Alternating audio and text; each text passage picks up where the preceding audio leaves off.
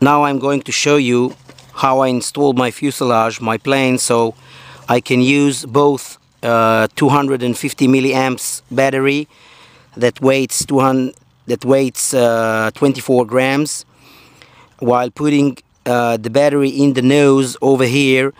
The CG is 80 millimeters from the leading edge, and I managed with this kind of fuselage, so I had some room to play around with it. So I managed to do two things. While I like the plane to be 250 grams, I'm using this 250 milliamps battery. Just a minute, you'll see.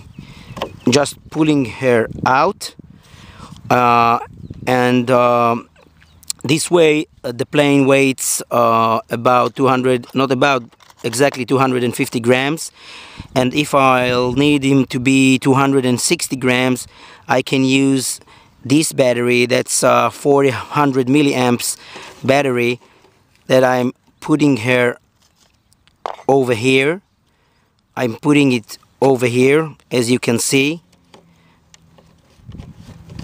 and still, while the battery is over here, I'm still gaining the same 80 millimeters of CG from the leading edge. This way I can use both batteries in different air. In dead air, I probably use the 250 milliamps battery, so I can fly it on total weight of 250 grams in order to gain more time in air. Now I'll put this foam. This is Stratocell foam. So instead of the battery, so the receiver won't move. The receiver won't move within the fuselage.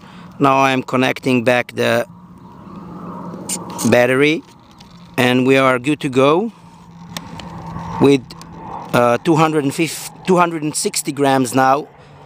260 grams now total weight of the plane.